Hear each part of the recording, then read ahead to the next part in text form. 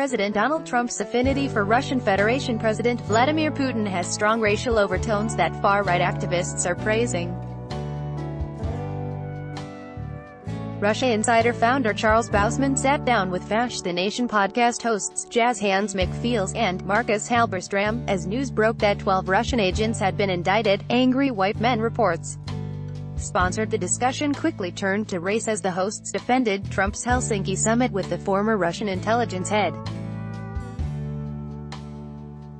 "I mean, the rhetoric, the level of rhetoric that they have stepped up to describe this historic event is just insane," McFeels argued.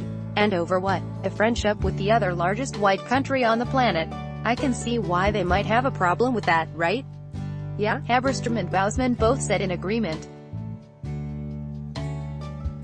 Halberstram said, "Some people are starting to comprehend what potentially this is really about, the nature of Russia, nationalism, the affinity that perhaps Trump and certainly people like us have for Eastern Europe.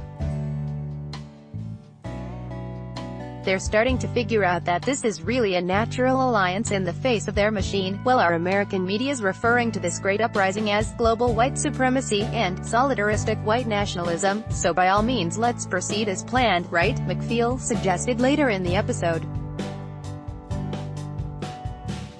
Bausman has praised the alt-right and argued that the unreasonable hostility towards Putin's Russia, particularly coming from the US and the UK, is very much a Jewish phenomenon, and has been for centuries.